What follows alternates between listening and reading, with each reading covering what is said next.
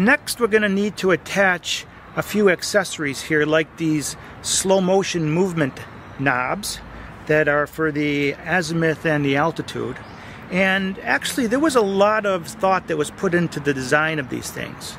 First of all, what I like about it is you can attach it by hand. You don't need to have a screwdriver in order to tighten this down. You just put it on there, finger tighten it, and it's ready to go. Same thing over here. And it's easy to see the grooved or the notched area that you secure this to.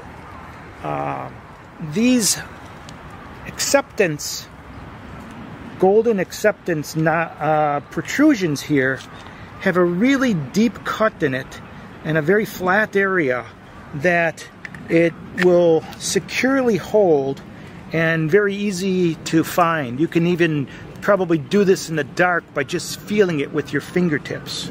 So it's a really nice design as far as the connection points on these things. So here is my SV48P telescope from SVBONY, and let me show you how to put this together now. So this clamp, as I mentioned earlier, is positioned in a way that the upwardly slanted area of the clamp head here is on the bottom. So I can basically put my dovetail in there and just rest it.